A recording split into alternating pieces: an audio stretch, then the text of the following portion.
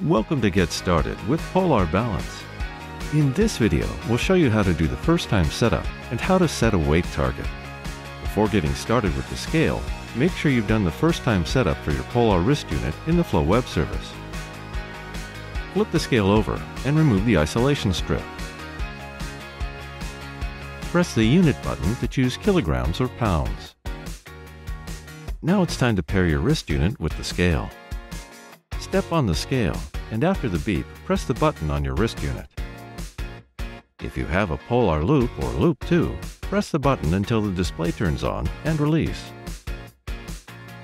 If you have a Polar wrist unit with 5 buttons, like the V800 or M400, press and hold the back button for a few seconds. With the A360, press and hold the side button for a couple of seconds. Pairing is complete when OK is shown on the scale, and your wrist unit says Scale Paired.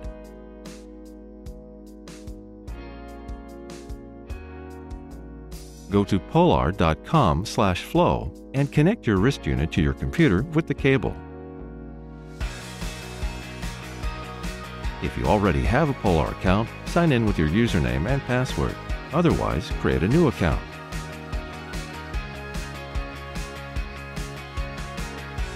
You'll find the Polar Balance service under the Diary tab in the Flow web service.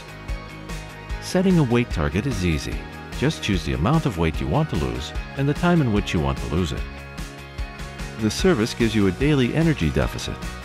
60% of it should be cut from your diet and 40% burnt with activity. The daily activity goal tells you how much activity you need to gather each day. In addition, you'll get examples of foods that make up for the amount of calories you need to cut from your daily intake.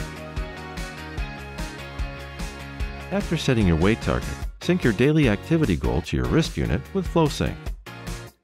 That's it. You're all set and ready to go. Polar Balance, more than a scale.